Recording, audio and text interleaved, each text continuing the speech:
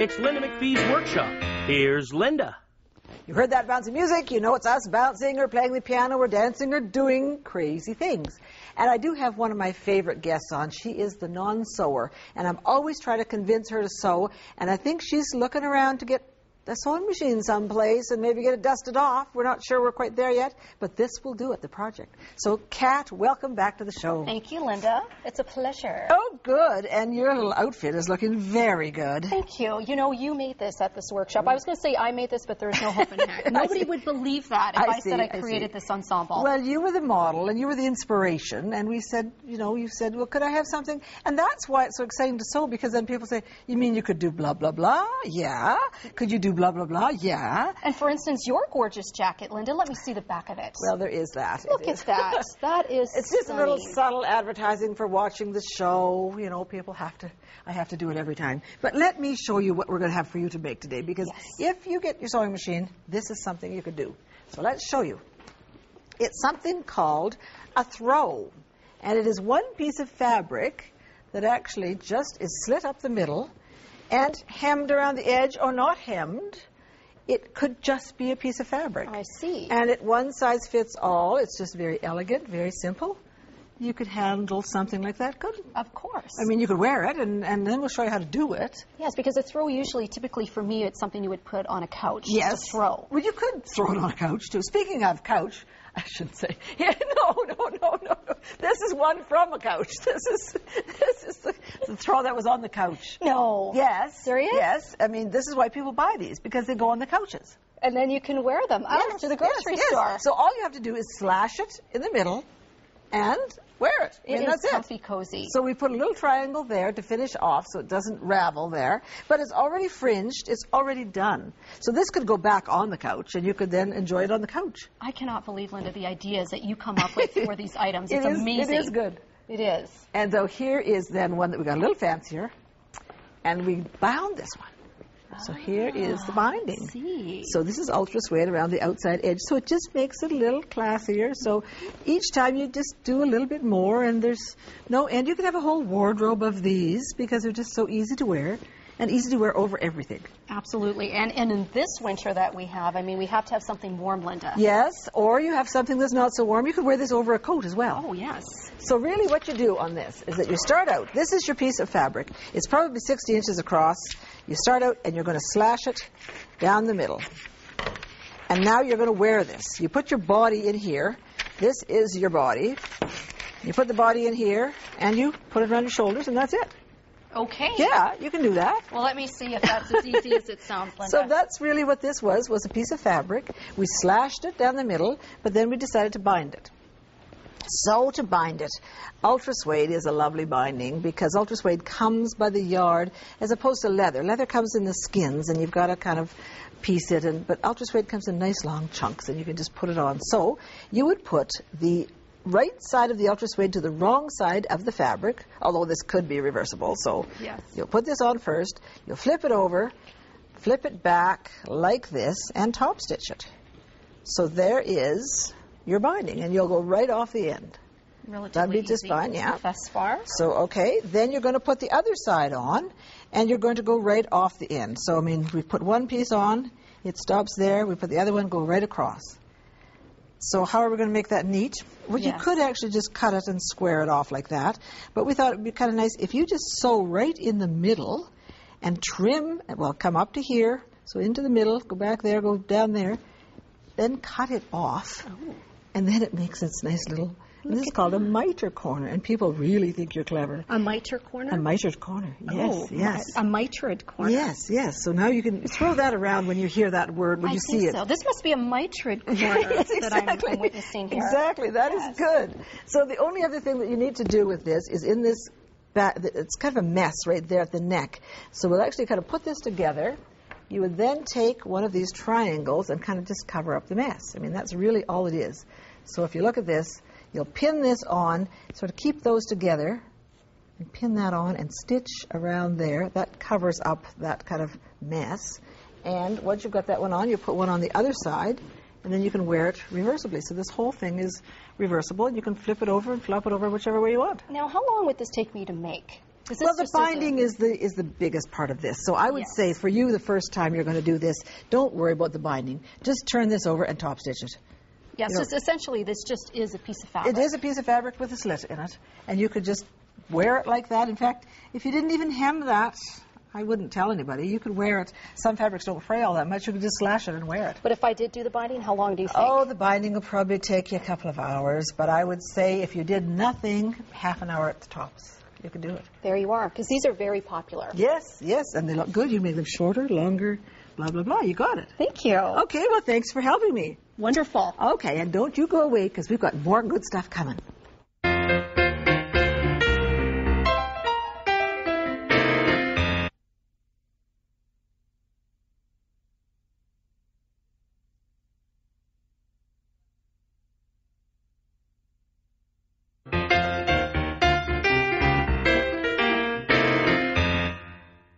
I do get to meet the most interesting people on this job, and again, it's not a job, it's just fun, and it's contagious, and Kathy Monaghan is very contagious because I've got one on. So welcome to the show, Kathy. It's nice to be back. Great.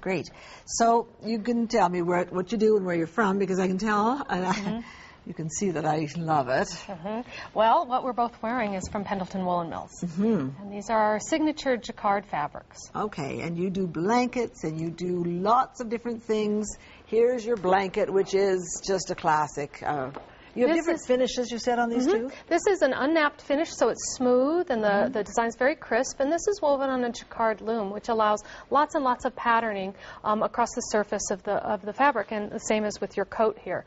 Okay. Another unique feature, if you flip up the corner, you'll see that it's different colors on the, well, same colors, but the opposite pattern. Opposite result, right. Yeah. And so for yours, you get the opposite pattern on the inside. So you kind of get 2 for 1 here with this incredible blanket fabric. Exactly. Actually, let's bring in our model, because here we are over here, and just lovely, lovely. Well, I don't know which one. They're both stunning. So good.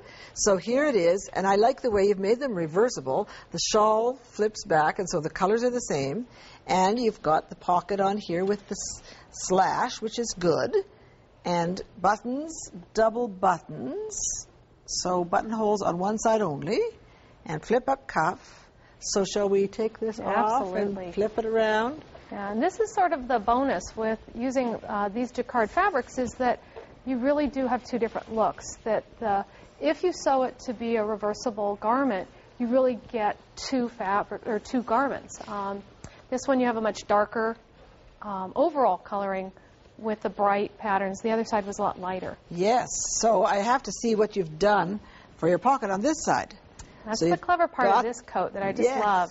So it's a patch pocket on one side and a slash pocket on the other. And the patch just covers that sort of, I shouldn't say mess, but the under part of the slash. So on one side it's the lining. Yes. And on the other side it's the patch. Yes. So, oh dear, which side is better? Oh dear, what a dilemma. Isn't it wonderful? It is. So whatever color you decide, and this is, you said, not the blankets. You don't actually have to cut up the blankets. You don't. We do have yardage that we sell of the blanket weight fabric. She's just walking right out the door. She is, yeah. So we should actually just start at the beginning. How do you get this? Well, Pendleton's been weaving wool for almost over 140 years, and blankets have been around for going on 100 years. We're coming up on our anniversary year. And we start with wool. We start with the sheep. And we buy lots and lots of wool from many wool growers. And the sheep are sheared once a year. Like when we're looking at now. It's what it looks like when it comes straight off the sheep. Funky little pile of fuzz there. Kind of dirty, kind of not so perfect. Yeah, they're not shampooed very often. And so we have a raw wool there. And after that, the raw wool is cleaned and it's scoured. And one of the things that comes off of the wool is lanolin, and the lanolin that when you wash it, that comes from the wool is the lanolin that you use in hand cream and perfumes and cosmetics. It's a really great resource as well that we're able to get from the raw wool. From there, we dye our own wool ourselves, and sometimes we spin the yarn first and dye it, but often we'll dye the wool just as the raw wool, the loose wool, so that then we can blend it into other colors. So some of our yarns have lots and lots of colors blended together before it's spun. So after it's dyed, then it goes to carding machines that draw the individual individual fibers out, and then those fibers are twisted together, and that's called spinning. And at that point, we have yarn. And then we go and we take it to our looms and weave it. And yarn can be all different thicknesses. Absolutely. So that's what... And we can ply that up, that thin yarn into multiplied yarn to get thicker yarns. And actually, these heavy coats are actually made from very thin yarn. So you can but get there's many of them that Yes. gets us our details, exactly. Sure. So after it's woven, the last step is finishing it. It's called fulling, and it's washed aggressively. If you've ever thrown a wool sweater in the wash by mistake and gotten a tiny, tiny sweater back, felts nicely, doesn't it? It does. It felts very nicely, and especially if you're doing it on purpose, it's wonderful. So after that process, though, then it goes into more sophisticated finishing. Sometimes it's brushed, so the blanket in the front are that lovely pattern blanket up front has a napped finish. It's real fuzzy, and that's another traditional finish that gives you a real soft hand. You might also have an unnapped finish. So the coat you're wearing is unnapped, and many of our blankets are napped because many of our customers like it to be softer and fuzzier. Right. So what a process. And you also then make lighter and heavier. Because I think of Pendleton Blankets all the time. Right. But there's also the wonderful Pendleton pleated skirts and the lovely men's shirts. We're really, really known for wonderful, high-quality apparel. Beautiful men's shirts, woolen. I mean, I am a bit of a snob, I guess. There's nothing like wool. There's nothing like wool. And, you know, wool has some attributes that are just, you know, unbeatable. It takes dye beautifully. It doesn't wrinkle all that easily. No. Not like some other fibers. So it travels well, and especially if it's a fine worsted wool, it's very comfortable to wear. Yes, it is. It breathes, and yet it can be very warm if you want it to be warm. It resists burning, of course. It does. Yes. It does, and it's great for upholstery because of that. Yes. In terms of safety. Just naturally, it does. Absolutely. So it's a great fiber. So, it's a wonderful fiber. And you dye them so you could dye this to match this, and blah blah blah. It goes on. Yeah, it never ends. It doesn't. Okay, so how are we going to sew it? If you're going to, what would you suggest? Well, actually, you know, we have a couple of things that that home sewers do. One is to take the lightweight wools and make wonderful suits and skirts and men's clothing. Traditional kind of Traditional, good, high-quality woolens. Classics. Classics, exactly. And, you know, I see so often when we hear so many stories of customers who their grandparents bought a shirt or bought a skirt, and now it's 2 generations later, and it's still wearing like iron, and it's just as crisp and as beautiful as ever. I meet people all the time who have wonderful clothes that have come down through the generations. And that's what you wind up doing. If you're sewing with high-quality woolens like this, you're creating heirloom fabric. Sure. And I was going to say, if and when the style ever goes out, you cut that up and you make it into, I mean, it does never end. And, you know, also people buy our yardage, our mill-ends, and do braided rugs. This is a wonderful wool braided rug. It's very classic, very traditional. Yes, for sure. Our jacquard looms, so those looms are lightweight woolens are woven in our Washougal mill. And in Pendleton, we have our jacquard looms that weave the pictures. Okay. Before you go any farther, you can say we can be invited to come and view these. Absolutely. What would be more fascinating than seeing this emerge on the loom? It's just magic. It's exciting. And, you know, the mills are just wonderful. They have a heartbeat to them. They're really productive places. Maybe we can get the camera in there one time. I think that would be delightful. We'd love to have you. Absolutely. And what I do love is, though, the pictures that we're able to produce. And so we have lightweight jacquard woolens that are woven for our home bedding line, so for bedspreads and the like, for window coverings. And this is that sort of 2-for-1 thing where you see that we've got a light bear on the side and a dark bear on the other side. And that's one of the unique features of the jacquard loom. And so we can weave different pictures, and the reverse is opposite. Let's get sewing this, because this just fascinates me. So, what you've actually produced your own. Well, actually, this is our wool felt binding that we sell, and we use that on our blankets. That's the traditional finish for our blankets. Of course, it just happens to match because you dyed it that way. It just happens to match, doesn't it? Also, it's a wonderful finish because we don't have to have a seam allowance, and we can have a nice flat seam. And so our vests that we have in our line are done this way. And so I kind of want to share that with you too. That you know, you can, as long as you don't have a seam that's open, you can wear it either side like that. Sure. And you might cover it with felt. You could cover it with let's even a just bias look at tape. this. Let's just think, you're going to sew this together, and this could be zigzag like this.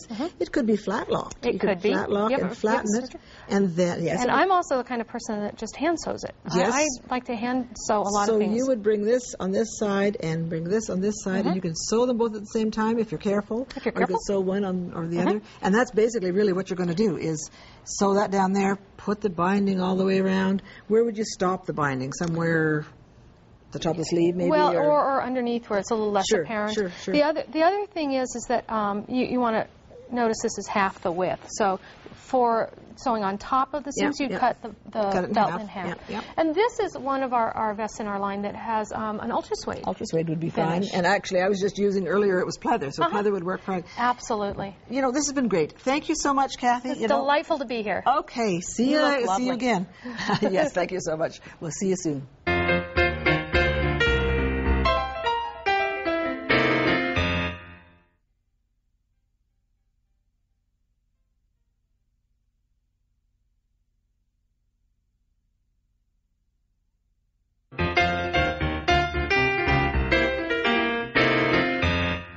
I'm back with Kathy from Pendleton Blankets, and you were saying that these blankets really could be used traditionally. Absolutely. Our first customers really were the tribes around in the Pendleton area, and we designed with their color tastes and their patterns in mind. And they're still, actually, we still call these robes, because just like the segment earlier where you had the couch throws, these are just worn as robes still, just as a blanket. And so they have a traditional use presently. Yes, so they would slash up the middle and just... No, they just wear it wrapped around. Oh, really? Yeah. How simple. That's simple. Yes, our cat would like that. Yes, That's even quicker. Yeah, that's good. You know, I was fortunate enough to have one of my friends, Margaret Cardinal, come on the show, and we did a tape with her, and she is into moose hair tufting and, of course, is using these blankets. Right. So we're going to have a look at that right now. Great. Okay. I'm here with my friend Margaret Cardinal. Thank you for coming on the show, because you are the expert in all this stuff. So welcome. Or Tansy, I should say, again. Tansy. Yeah, I don't know my Cree very well, but that's good. You teach. Tell me about the program you teach. The program I teach is Aboriginal Arts and Design, and part of the program we actually do teach anything from clothing, decorative arts, clothing design, fiber arts. Okay, so I know that blankets are traditional in your culture, aren't they? That's right, especially the Hudson Bay blanket. Yes. As a trading thing. Right. Yeah. So these blankets, these are not the Bay blankets; these are Pendleton ones. These are the Pendleton blankets, and basically we used the whole blanket, and we've designed it so that we fashioned it after the Hudson Bay capotes, the Métis coats, because it's all one piece all the way around, and we incorporated the cassia lining in it. With this one here, if you can turn around, Pauline, with the Hudson Bay, this is always there, the tassel. Yeah. When you put the hood up, does it hang down too, or you don't put the hood up? You can put the hood up when you need to. Okay, what we've done is we've incorporated leather into there and the tin cones and the beadwork into there because we just wanted to make it unique. Yes. Okay. Yeah. Well, and then it's a full length. Yeah. Now the next one, if you can turn. Okay, and you brought your mother. I brought my mother again, and yes. Again she incorporated her famous roses on there. She actually did the elk hide and like tanned it, you mean? Yeah, tanned it and then added to the Pendleton coat. Is there something on the back too? Should we see the back of that? It's fully beaded at the back. Oh, right. And with the fringe and the whole business. So yes, it does make a wonderful. And this one she's made quite a few years ago, because again she still incorporated her children in there, and just you can see there's only 2 little grandchildren, so it's quite old. Okay, and there's many more now. Yeah. Okay, well, thank you, ladies, for showing us those. But I am fascinated, have always been fascinated with this moose hair tufting thing, and I think. Well, first of all, where do you get moose hide? Moose hair, I mean. Moose hair? Actually, we get when our men go hunting, and we have the moose hair after. You have to have the collect all the hair. Animal has to die. You can't get on the run. No, okay. No. In fact, I have when I'm teaching, I give out a handout, and you could see my mother. I drew my mother picking moose hair off a live moose, but that's not really how we do it. Okay, but other hairs would work, would it? Other hairs, we've done experiments with this is moose hair, and this is actually washed already and just completely washed. Which part came from the animal? I mean, where did it come on the animal? This is where the skin is, and this is the outer part. Okay. So when you get it, it's actually pretty dirty. It's got blood, grime, Are there different, on the animal, different places? Yeah, you get it at the bell, and the rump, and on the side, as long as it's not right on the back. And you try and collect the hair that has a lot more white. Okay, because you could dye it. You could dye it. I use RIT dye to dye the hair. Lovely. And if you can get... Well, this is we'll talk about it. This is actually all moose hair. You can tell that we've done the stem work, we've done the tufts for the leaves and the flower. We've dyed all of that. Okay, so you said you actually started, traditionally, you started just with the stem work by just kind of twisting and stitching it down. And then you got creative. And started doing tufts. And if you see somebody doing tufts, and the smaller and the more dainty it is, the more prized it is. Of course, yes. Okay. Yeah, I suppose the longer it takes, too. The longer it takes. This one here, I've incorporated moose hair stem work with fish scale art, white fish scales. Oh, my land, there is nothing that goes to... I mean, you are the masters of nothing going to waste. This is amazing. And this is caribou. Caribou is a little bit softer. We get that from Churchill, a whole hide, and we cut it in strips, and we actually dye it in long strips. One hide would make a lot of moose hair. Oh, it would. And then we've done... Well, we can take the lapels, the tie, and these are going to be earrings. Because first we do the beadwork on the moose hide, then we do the tufts on the beadwork, and then we put a backing. And all right, you're going to have to show me how you do this. Okay, these are a little pair of baby moccasins, the old style moccasins. What I usually do when I start tufting is I make the tufts actually freehand, like a double E style. And so, this was one long piece. That's right. That was just a one long piece, and I tied it in the center twice, and it's a double E fashion. You just double E. The second E goes underneath, and you tie it together, and you make this tuft. And then you pull it tight.